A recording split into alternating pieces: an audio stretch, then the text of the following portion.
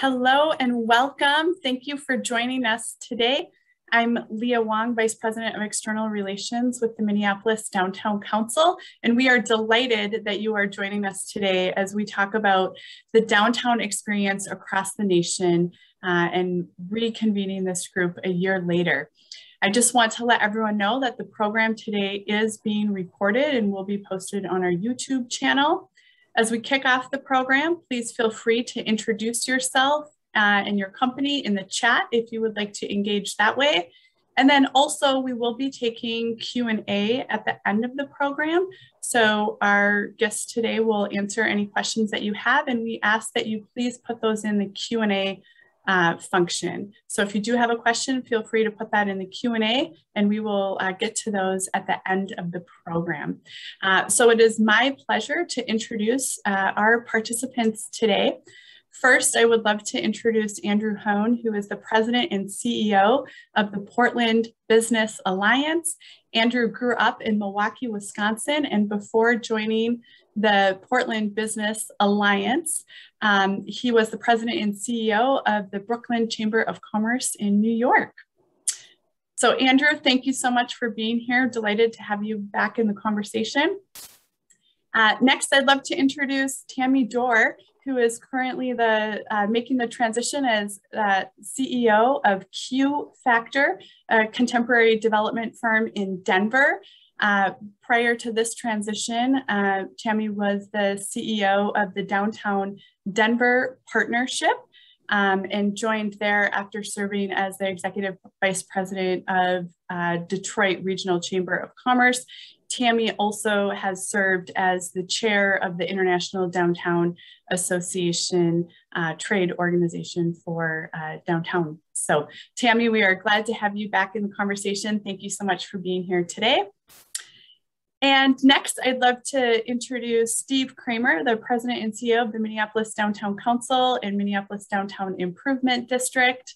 I have the pleasure of working for Steve, and so we are excited to have him in the conversation today.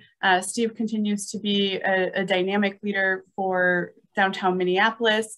In addition to his President and CEO role at the Minneapolis Downtown Council and DID, he co-chairs the Heading Home Hennepin Executive Committee, is a YouthLink Board Chair, Executive Committee member of the Center for Transportation Studies, and board member of numerous organizations, including the Minneapolis Regional Chamber of Commerce and Meet Minneapolis, and also serves on Public Safety Committee with that the mayor has formed. So Steve, it is my pleasure to turn over the conversation to you, and we are all excited for the insights that you and Tammy and Andrew will bring as we dive into conversations on downtowns across the country.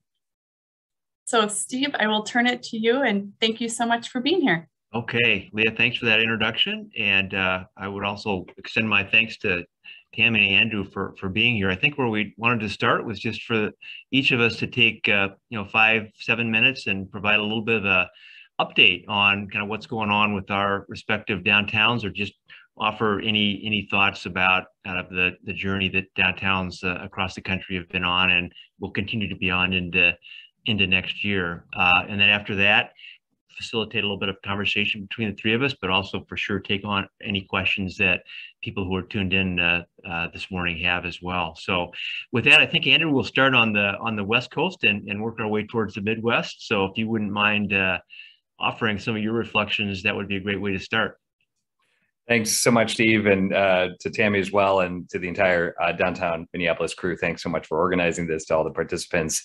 So good to see you all again. It's crazy. Time seems to just have no meaning anymore with how fast it's been since our last conversation. A lot has obviously happened, and the greater Portland region has been through a lot of what you would call a marathon of crises. Downtown impacted the most distinctly. And just as a reminder, we're both the Regional Chamber of Commerce as well as the Downtown Enhanced Service District, which is the same thing as a business improvement district. Just a rose by any other name still smells as sweet, I suppose. And so we're responsible for the 213 blocks of the center city that comprise the really distinct downtown core. And it's been a year, to say the least, obviously impacted no differently by the outbreak of variants of the coronavirus, COVID-19, that has forestalled sort of grand reopenings or office return to work plans, which of course, naturally, just like any downtown across the country, are the lifeblood and the ecosystem drivers of the retail experience. So we continue to ride that wave, just like any other place.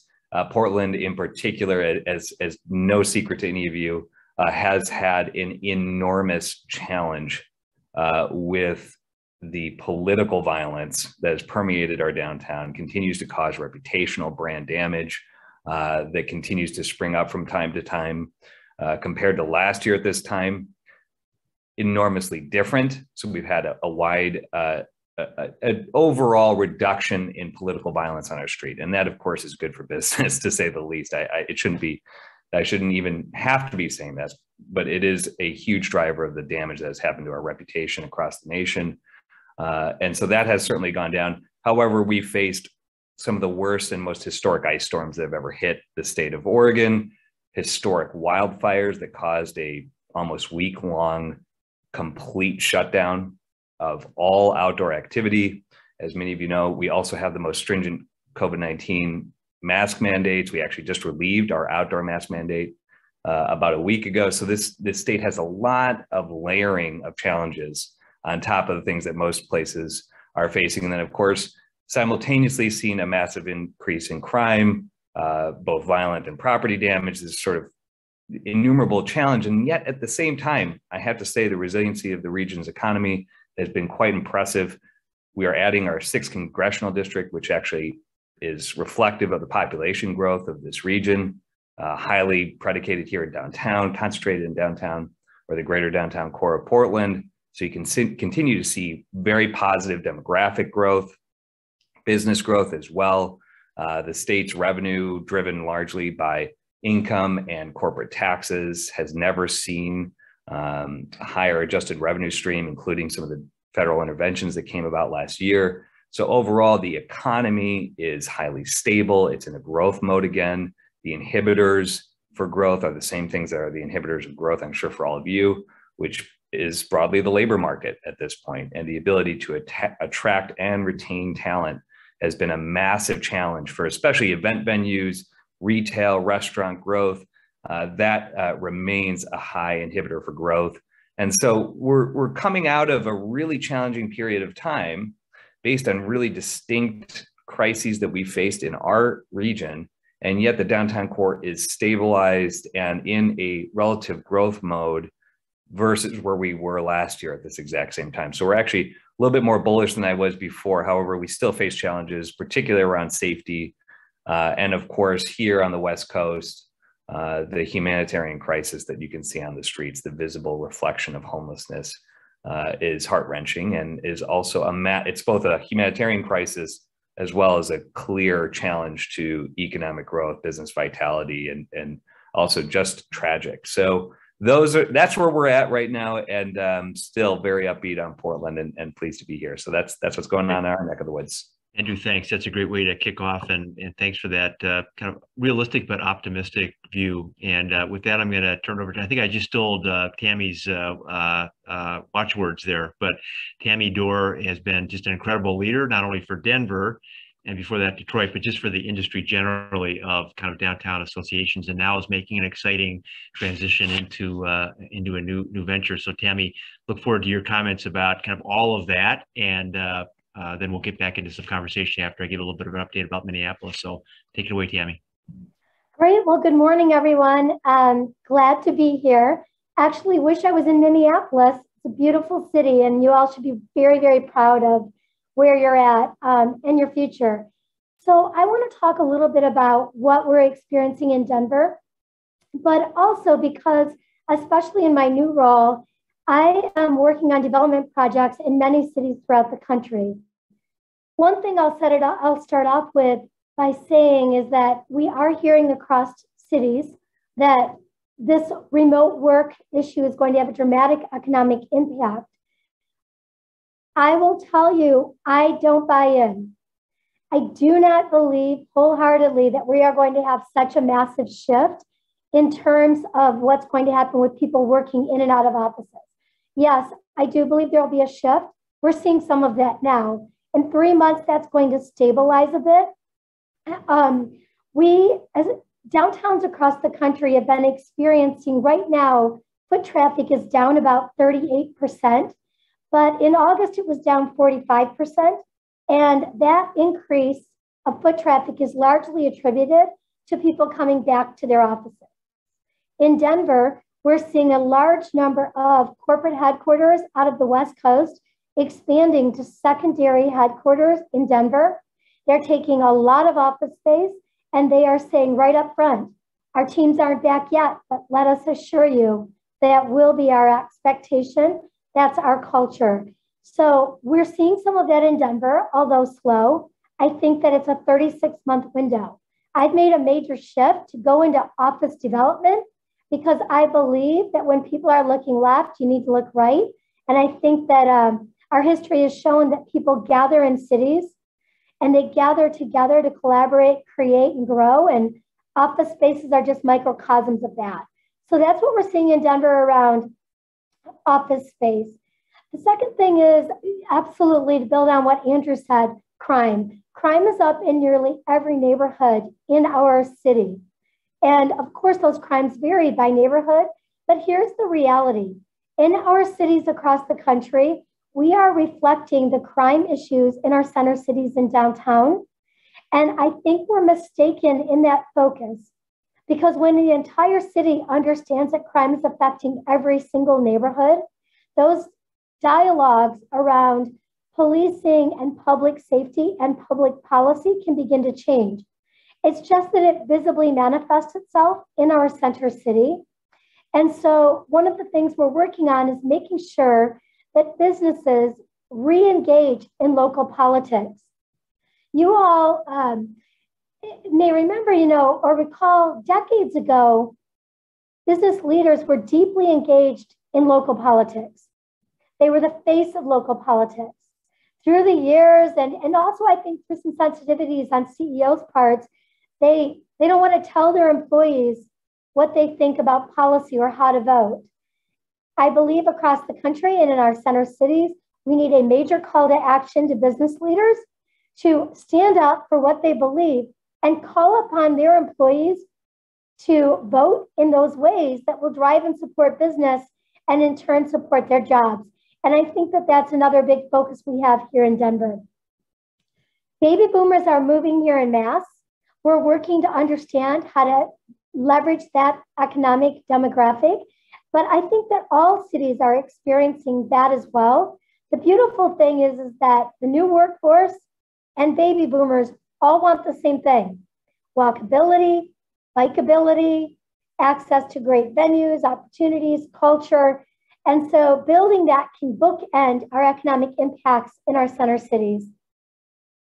Beautification and park spaces are critical, and we are focusing on that in Denver, but I'm seeing that across the country.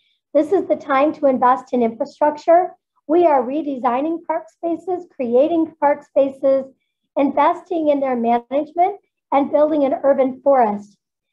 That's in Denver. And in Denver, we just passed another bond project, actually an array of bond projects. Denver's been very good for the last 50 years of investing 10 to 15 years out. So we've hit these really rough patches economically, but we've always had these major infrastructure projects in the works. We always have one envisioned, one that we're seeking funding for, and one that we're implementing. And that's really helped us stabilize through various recessions through time. And when you look at the more successful cities in the country, I think you're seeing that as well. And finally, I want to address two other things. Just affordability. Denver is getting very expensive. We are struggling with how do we leverage affordability without defining the market and disincentivizing developers to build the kind of housing we need. And then I'll also just add that encampments are a very big deal in Denver. We do have a camping ban that is enforced as best as possible, given the laws. I will not call these homeless camps. I refuse to say that everybody out there is homeless. In fact, our data is showing that every night we have empty beds in our shelters and our encampments get larger. We have an issue of crime in these encampments and it must be resolved. And we are seeking best practices from cities across the country. With all of that said, we're still attracting the future workforce. They still want to live here and come here. They're willing to take lower wages and higher housing prices just to be in Denver. And that is around our mantra, I believe. If we built it, they will come, and that's what we've been seeing. Great, Tammy. Thanks so much. I'm really looking forward to exploring some of the issues that you and Andrew have raised here. But let me just take a couple of minutes to provide a bit of an update about Minneapolis, and I think most of the folks on the call are from our city, so this will be familiar territory. But certainly, if I think back to the conversation we had a year ago, kind of looking forward into 21, certainly expected kind of positive momentum, a positive trajectory overall, and on balance, certainly that has occurred for our city. Although along the way, kind of many ups and downs, it hasn't been just sort of a straight line trajectory by any means. So I think about kind of the biggest notable difference between last year and this, between 2020 and this past year. I think the fact that kind of large events came back and really helped animate our downtown was just a huge factor. I mean, starting with, you know, Major League Baseball coming back. I know that's something, Tammy, that Denver and Minneapolis share. We've got the Rockies, we've got the Twins. Limited attendance at the beginning, but by the end, you know, they were able to fill Target Field if the fans were willing to go and see, you know, not that great baseball this season. But along the way, live entertainment, live music, some of our great clubs were able to welcome patrons back. Broadway is back, orchestra is back. You know, all those sorts of things that you could only do in downtown really drew people back, and that was huge for us. And it was kind of a toe on the water opportunity too for people that maybe had some concerns about coming back into downtown. You know, I hadn't been here for a while, you know, heard a lot about public safety, which we've all talked about, or I will talk about, making all of us. And should I go back down or not? So that first Twins game, that first Broadway show, good experience, you know, it kind of begins to chip away a little bit at those negative perceptions. So that was huge. You know, our office worker return has been slow but steady over this year. And we are certainly seeing some of the diversity of opinions within employers that both Tammy and Andrew have talked about. Some are pretty bullish on having their people back at least, you know, 3 days a week, maybe more.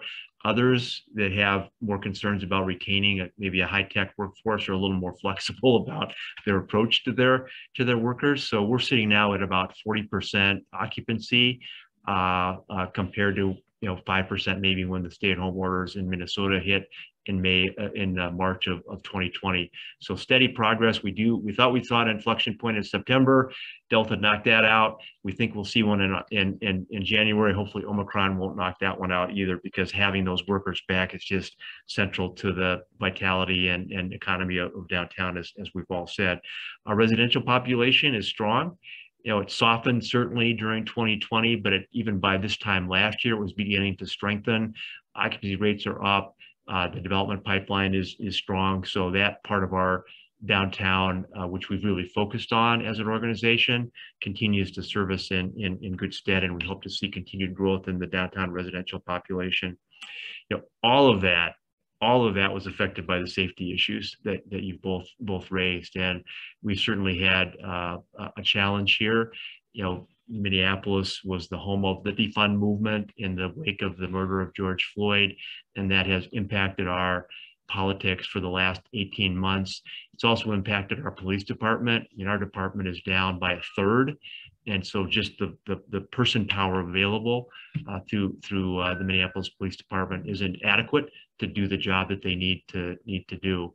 So we both have to build that department back, and we have to build it back better, because some of the issues that were obvious through that tragic event on Memorial Day of 2020 need to be more effectively addressed than they have been in the past. It also influenced our most recent municipal election, which was really organized around the public safety question, and a proposition that basically would have eliminated the Minneapolis Police Department as a charter department in our city's charter and eliminated the office of chief of police. It's really driven by kind of an abolitionist philosophy. And ultimately our voters said, you know what, that's not the vision that we have. We want a better police department, but we want a police department. And so that charter amendment was turned away. We also strengthened the office of the mayor from a governance standpoint, which we think will be helpful. First time ever that's happened. Even Hubert Hufford couldn't make that happen. So that was kind of an amazing outcome for our election that we think will stand us in good stead. And then finally, just a couple of recent good events. We did have a Fortune 1000 company move in from a suburban location. So we can't rival Denver in terms of companies moving in, but we did have one, and they're happy as they can be in downtown, and their workforce has made the transition effectively. Our major department store, the last one closed a couple of years ago, but it reopened recently as a multi-use building with kind of retail, pop-up retail on the first floor that's drawn all kinds of crowds back into downtown for a retail experience, which is great. And our first office tenant in the office part of that building as well, the old Dayton's department store, is now open as the Dayton's Project. And last but certainly not least, and I'm quite sure I wouldn't have highlighted this pre-COVID, but I'm going to highlight it now, 3 straight days of Bachelorette featuring Minneapolis. I don't watch that show, but I know that it really helped to provide a different image for Minneapolis, and we sure needed it after kind of what we've been through over the last 18 months. So thank you, Bachelorette. Well, with that summary, I'd like to go back to a question that kind of combined issues that Tammy and Andrew raised. And Tammy, you made the point that historically, at least in the past, some number of years ago, the business community would be involved in politics. And we got really involved this year because we felt we needed to. It was kind of existential, some of the issues that were on the ballot and some of the candidates that needed to retire from public service and be substituted by folks that I think can do a better job for our city.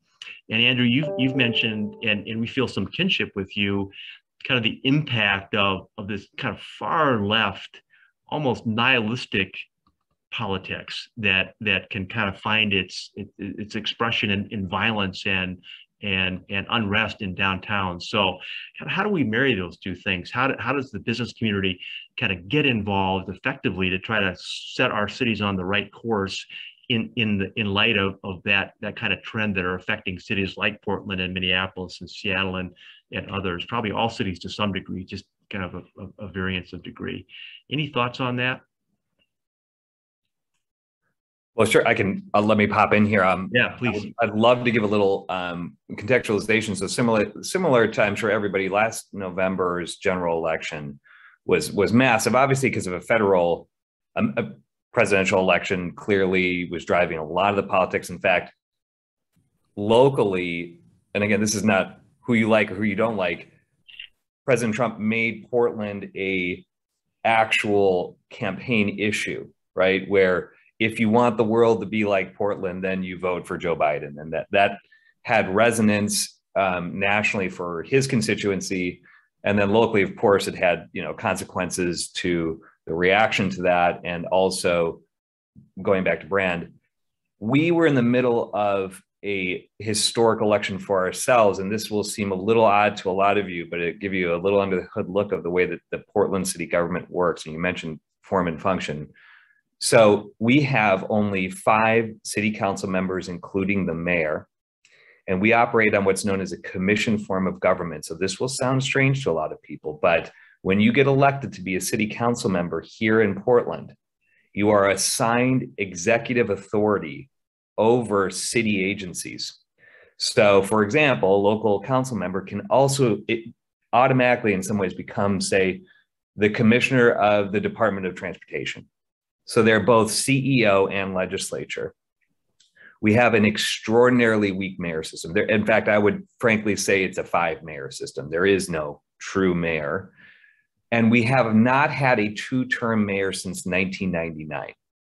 So we were in the process of reelecting a extraordinarily unpopular mayor in Ted Wheeler, who many people think is, in his own right, an extreme left-wing candidate or sort of extreme left mayor. His challenger in the general election was an avowed anarchist Antifa adherent who deprived him of the plurality or the majority he needed in the May primary last year. Her politics, the word left and right don't apply anymore. They just go off the script. And so as a business community, we made the decision to stand up an independent expenditure, raised an enormous sum of money, and did it in coalition with the AFL-CIO, with local SEIU chapter, with environmentalists, with racial equity groups. So we formed a broad-based independent expenditure, stood it up, financed it, and were able to get messaging out that swung the election from the present mayor being 16 points down to winning by 7 points. And we believe strongly that that intervention was needed and extraordinary. And I would say that you don't deploy that sort of political activity regularly, but to Tammy's observations before, there are times and places when it is existential in nature to intervene in elections and to engage your broad base of employers to swing elections when you have sort of threats like this. And so we were successful in that, and that's borne out extraordinarily positive dividends over the year. The stability of having a two-term mayor, also with that mayor brought a series of pragmatic centrist Democrats into the city council and sort of stabilized the government here enough where we're actually making really, really sensible, pragmatic decisions on governance. And so the politics here has sort of right-sized in a really thoughtful way. And most recently, we've come into sort of an historic level of revenue for the city based on business success here. And ultimately, the investments that were made most recently in a major budget initiative were really on the things we're just all talking about here.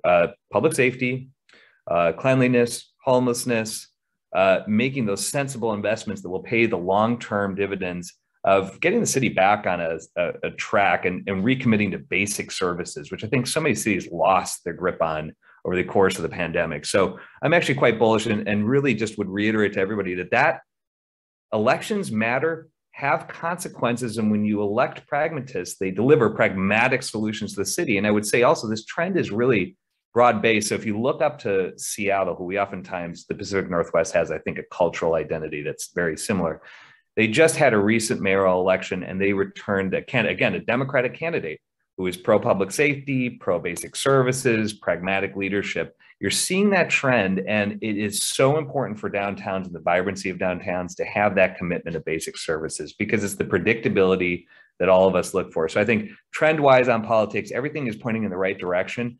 We just have had a really sloppy couple of years where we've just ended up in a really tight situation for how we've been governing our cities. And actually, we're in the process of this upcoming November rewriting the entire charter for the city of Portland because it has become so obvious that our form of government has inhibited any common sense approach to how to deliver the city services we all depend on. So we're in the same process, and we'll look back towards Minneapolis and your successes on how do we right our own ship here because we have a lot to do. Yeah, well, that's encouraging though. Tammy, what more would you say about this topic that you kind of raised for us? Well, I can't emphasize enough the point about CEOs and business leaders having a point of view and sharing it, even if they feel that some of their employees will not appreciate that their CEO is advocating to their own colleagues and team members around positions. It's imperative. Policies have long-lasting effects. Some are felt decades later. Second thing I would say is that in looking at policy, the business community or let's call it the establishment tends to focus on fighting bad policy when it's presented. We tend to focus on proposing exciting, innovative new ideas and advocating for those types of policies. There needs to be a fundamental shift in that approach, which strategically also begins to look at all the policies that are currently in place. The point about revisiting the charter is a great example, but I would take it even to a more micro level. This is what the far left is really good at, going back into the bucket of policies, pulling them back out, tearing them apart, and rewriting them. Business and the private sector have the power to do that as well. So instead of just trying to rebuild policy for the future, try to deconstruct those parts of policy that don't currently work in the legislative framework in our municipalities. And I'll emphasize municipalities because I do believe in most structures, truly, the impacts come from cities. Thank you. You know, another thing we all hold in common, and Tammy, you mentioned your experience with the camping ordinance in Denver several years ago. Andrew, you mentioned the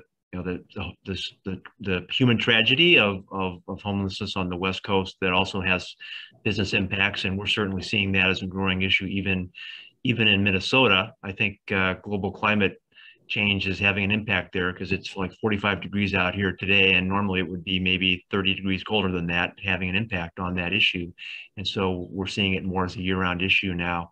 Where are we headed as cities on this question? I mean, the disparity of wealth in our society helps drive this, along with addiction and other kind of personal maladies that folks experience. And so there's a compassionate response, but there's also a business impact from encampments and visible poverty in our downtown. So kind of what's the path forward from your perspectives on this issue? Because it's not going away. Tammy, you can start with that. Go ahead, Tammy.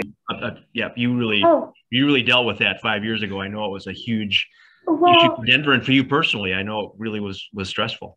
Yes, because I led the initiative to write our camping ban in our city, which basically said that if there's a place for you to go, you can't sleep on the street. If there's no place for you to go and we can't get you there, then you may sleep, on the street. But my belief was, and still is, that no society believes it's better for people to be outside sleeping on our streets. I also think that we have gotten very soft around the rhetoric around what encampments are. And if we were all to be very honest with what is actually happening in them, we will find a percentage of individuals that are truly homeless and suffering with mental health and addiction issues. We will find a massive number of individuals that have created a lifestyle that is driving crime in our cities. And the challenge is that from a rhetoric standpoint, our society, we're very uncomfortable saying it. And the fact is that these are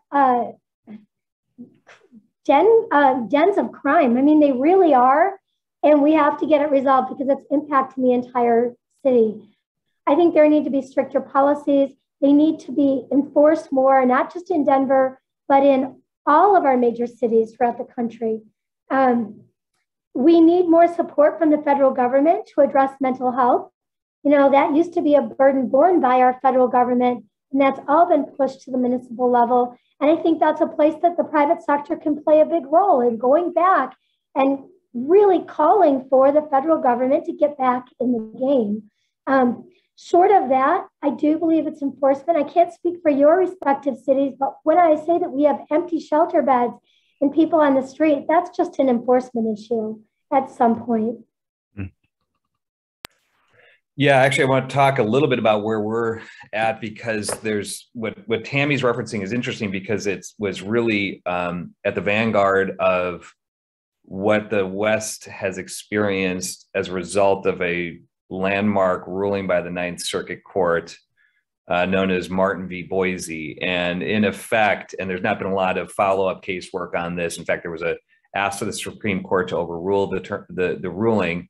However, the premise of it is that if you don't have a place to send a person or an available safe drive facility, you cannot move them, or you can't enforce local sidewalk ordinances.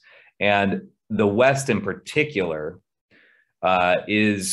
there's a massive delta between the overall population that's on the street, unsheltered homelessness, and available beds. In fact, Oregon is either number 1, 2, or 3 in the nation consistently when it comes to HUD point-in-time count. And this is also equal to downtown and Portland in general, of having the largest proportionate share of their homeless population being unsheltered. And frankly, it's because as a newer part of the nation, we're not established and have not built the infrastructure to actually shelter people. We're in a rapid phase of expanding sheltering right now. And in fact, we feel that at this point, because of statutes passed by the Oregon legislature in the last legislative session in 2020, this year in 2021, that we are here compliant with Martin v. Boise. So we're going to start to test the case itself to say, if you have a safe, dry place to go, then you have to go, or we can enforce our sidewalk ordinances, similar to what Denver's doing. That being, and on top of all of this, we passed the largest per capita expenditure on homelessness services in the nation last year that just took effect on July 1st. So we have the layering of the legal element of the Ninth Circuit Court, definitions by the state of Oregon about what that means for local municipalities, the resources and rapid expansion of shelter services. We now are positioned and in a place to rapidly expand and be able to start to enforce our sidewalk ordinances. And totally agree, any common sense person, it is better to be in a shelter than it is to be on the street. And we should reject any sort of notion that being on the street's better. And this is the top issue for voters in the state and in the region. And so this is driving decision-making at all levels at this point. It is, and I've been seeing polling in my career for 20 years now. I have never seen a more ascendant issue that matches what business leaders are interested in and what we know is impacting the downtown viability. And so it's the confluence of all this stuff, frankly, that is leading to a much better outcome where we're starting to move people more rapidly off the street and into sheltering services. And so I'm hopeful for it, but I just would add that this is the issue, and Tammy is right. There's just been a real gulf between common sense, practical, and honest conversations around what is causing the challenges, what the solutions are, and getting to those spaces. But I think we're in the right direction now because it's just gotten so bad and so tragic that we've had to turn a corner, or else we would have frayed at the seams as a society here, frankly. Yeah. Well, and on that point, so I did work as well on that Supreme Court case. We were pretty actively involved on that effort, but we're seeing here, a couple years ago, there was a major effort to go to the voters to overturn our camping ban. And when you actually brought voters into focus groups, when they were around other people, they used all the rhetoric about, oh, you know, it would be cruel to make somebody move. When you got them alone, they were like, yeah, well, it's fine if it's downtown. If I don't see it from my office or my home, well, then those encampments begin to spread into neighborhoods. And when that got distributed throughout our city, the voters went crazy. And when this ballot initiative went forward to overturn our camping ban, it actually lost by a record number of voters in the last several decades of any election. So I think it does go to show that there's an empathy from our residents to a point, but they're not stupid. They get bad behavior and they can differentiate that from those in need and just bad behavior. And we just all have to be a little bolder and not afraid to be judged by saying that. Back to the pragmatic earlier point.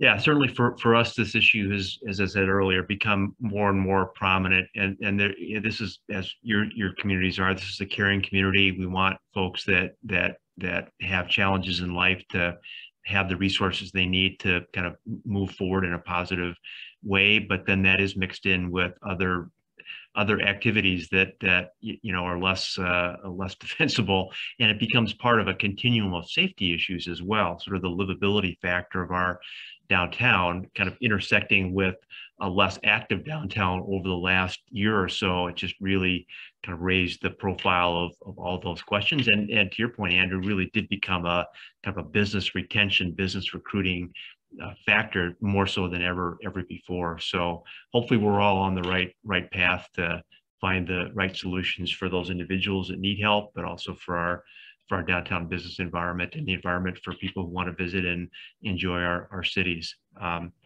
Let me shift focus a little bit and maybe kind of look to the future. Tammy, when we were visiting yesterday, you were talking a little bit about kind of secondary cities and how as we come out of COVID and transition into whatever that next phase of downtowns for larger communities like ours is, that we should pay attention to that as well. Do you want to comment on that, or anything else about kind of what downtowns face in future years as we kind of move through the COVID pandemic phase, maybe into the COVID endemic phase? Yeah, so I think that, humans by their very nature have the natural inclination to believe that that which is happening now is going to happen for perpetuity. And what I've consistently cautioning both business and the way we develop our center cities, that this isn't the case. This is a once in a multi-generation situation with the pandemic. We need to keep on keeping on doing what we're doing, and that within 36 months, we should be pretty solidly back if we continue to invest in our center cities. But we do have some risk, and certainly affordability is one of them, which actually I find interesting with the crime issues. We say that people don't want to move to center cities because of the crime issues, and yet housing prices are going up because the market is calling for it.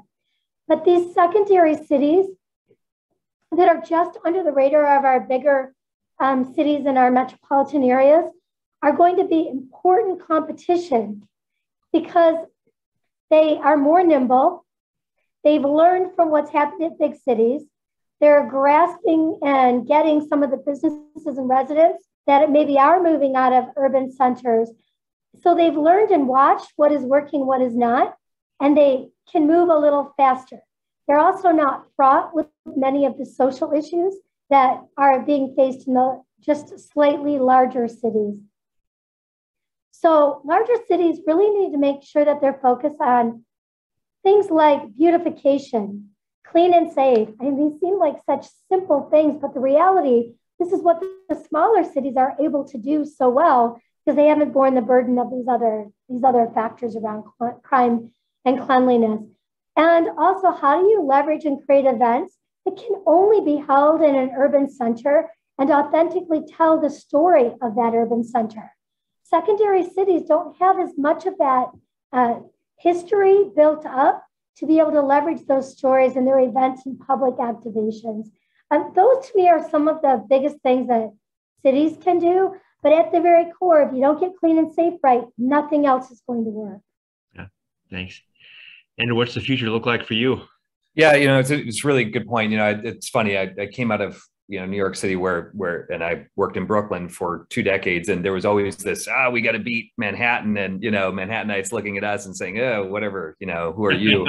So there's always this, and people may not appreciate that coming from Minneapolis or Denver, wherever, but there is that sort of sense of regionalism or parochialism, and similar is true here. We have 2.7 million people in the greater metropolitan economic district, and it stretches across the Columbia River into Southwest Washington, where the city of Vancouver, not Vancouver, British Columbia, but Vancouver, Washington, is located, booming secondary city. You go out to Hillsborough or Beaverton, which is straight towards the ocean here. That's the headquarters of Nike. It's where a massive Intel factory is located.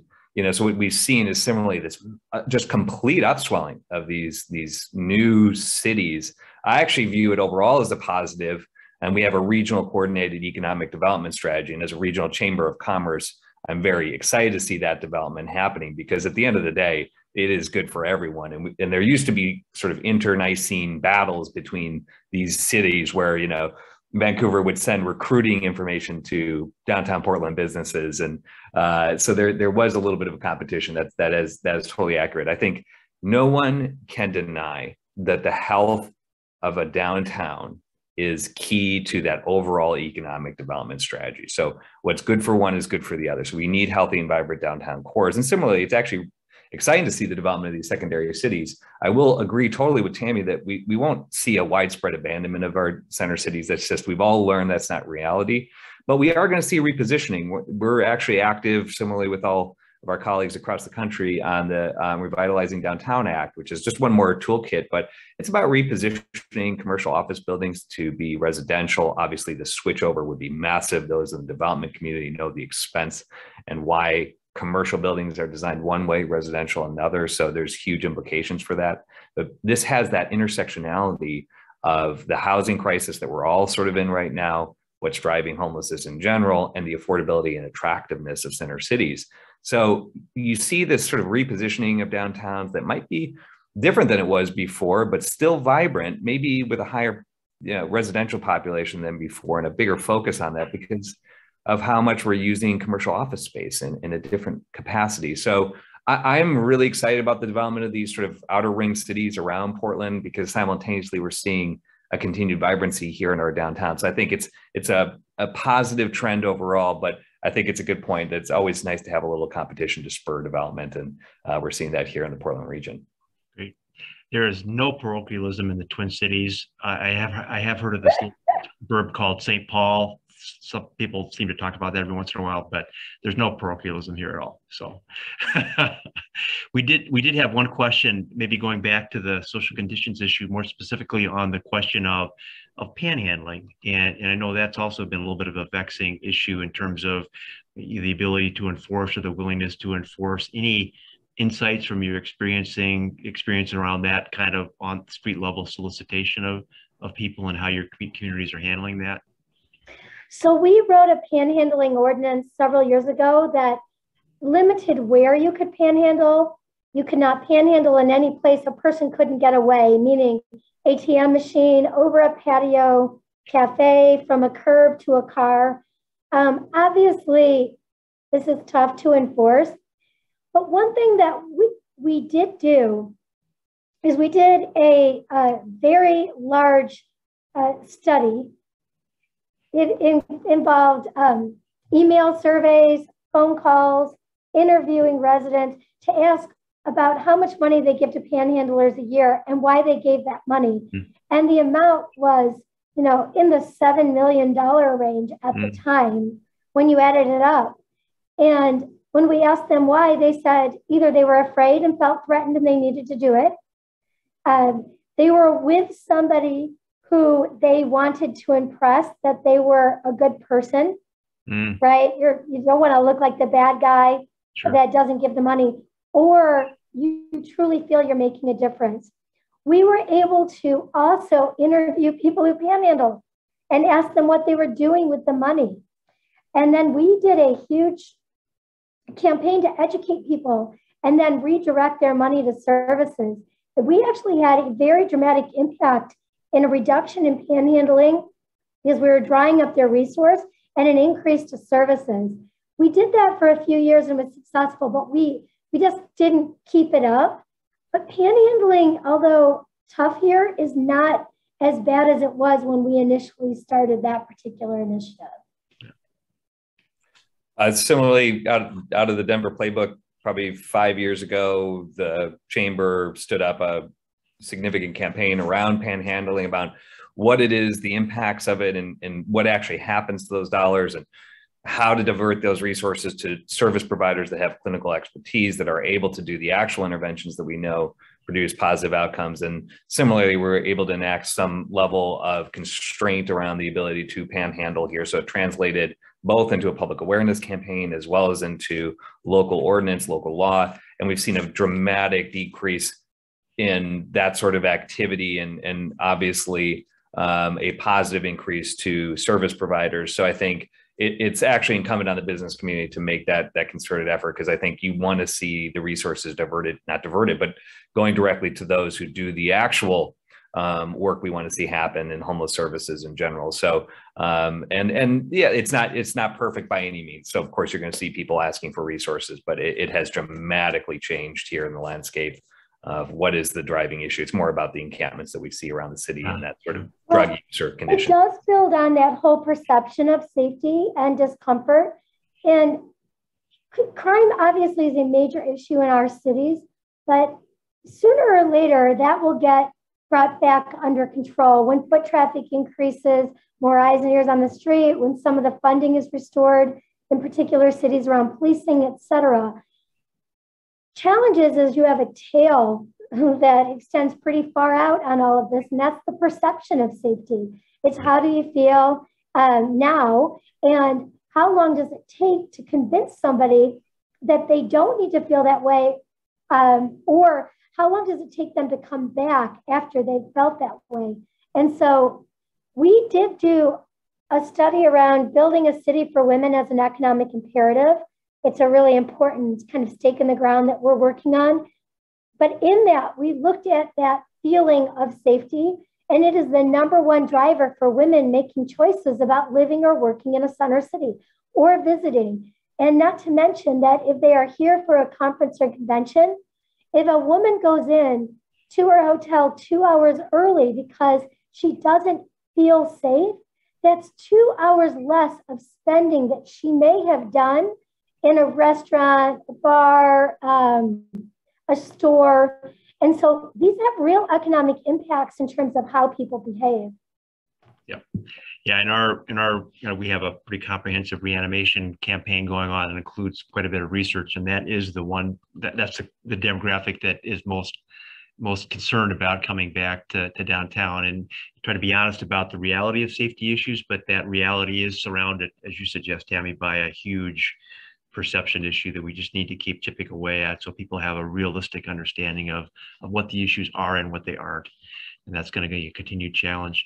Well, let me ask one last question, and then I'll turn it back to Leah to kind of wrap us up. If the three of us are sitting here again in a year, what's the story going to be for Portland, Andrew? And then I'll ask Tammy the same thing about Denver and other communities she's working in. Well, I think seeing a massive reduction in homeless encampments that would be hugely successful, and with the resources we have and the laws that are on the books right now, I think we'll be in that direction. Also, similarly, broad reopenings, defeating the sort of broad pandemic-related issues driving the lack of office work. So seeing that return to office where you get that vitality back on the street. So I think that is a similar situation here. For us here, we have two of the largest infrastructure investments in the state's history within the city's limits. The I-5 Rose Quarter project, which is the intersection of 84, little interstate you may be aware of, and then also I-5, which is the main north-south interstate here on the West Coast. So we're talking about almost $10 billion worth of investment in our communities right here. This will be transformative. And not only is it these broad, so the I-5 bridge replacement, I should say, over the Columbia River. So not only are these important because they need the actual upgrades, they also include huge public transit investments that link our downtown to communities across the region. And so I'm hopeful, based on present trends, that we will actually be very near the start of constructions, the ramp up, the engineering work, the remediation that happens for that. This will be huge for our region. It's just, there's no way to talk about the scale of that investment here. So I'm very hopeful that will come sooner rather than later, and we'll be talking positive economic data in the year ahead. Good luck. We just finished a 4-year redo of Interstate 35W coming into downtown with a transit facility in the middle of it, and boy, am I glad it's over. But you'll experience those impacts, but you'll be well served for decades by the investment. So good luck. Tammy, what do you forecast for the next year ahead? Well, continued focus on entrepreneurial development in our city, attracting entrepreneurs, helping them launch and start, and keeping them here when they grow and scale. We have a lot of infrastructure dollars coming in through our bond projects, and we're going to be opening up the construction for the 16th Street Mall. I know you guys have all been through that. Yeah. There you go. We break ground on that first quarter of 2022. That's completely funded and ready to go. And then we have 2 parks that are going to be under redesign and redevelopment right in the core. And then the next step is thinking about the biggest and boldest next ideas. We've gotten through a lot, building out Union Station, expanding our fast track system here. So now we're in that phase where you begin to climb back up with some new projects, continuing to focus on targeting talent to get here to support our growing companies. And I will just add, in the other cities in which I'm working, really building out neighborhoods and creating that work-life experience in those districts so you can leverage the flexibility that comes with the new work lifestyle, but still builds out a significant amount of office space. And we're looking in Sacramento, Bozeman, Salt Lake, and Detroit right now. We have projects going and it's all office. Great. Thank you so much. There were a couple of other questions, and we will follow up with folks because there's some information that was requested, and we'll make sure that gets out. But Andrew and Tammy, I just can't thank you enough for being a part of this again. A very interesting conversation, very hopeful conversation, and look forward to continuing to stay in touch. And Leah, let me turn it back to you to wrap us up. Thanks, Steve. Well, Tammy, Andrew, and Steve, I would just echo, thank you so much. The conversation today was super insightful and covered many critical topics that I know people found value in that joined today. So thanks so much for your time and for your insights and for the important work that you all are doing as leaders as we continue to reanimate and support downtowns across the country. So really appreciate that. Just a reminder that we did record the program today, and so it will be available via the YouTube page. And then also just encourage you all to follow along on the journey. You can follow along on the website or social media channels. I know some of the panelists today have included information in the chat on how to do that, and you can follow us as well. So we would encourage you to do that. Thank you so much for joining us, and we will see you all downtown.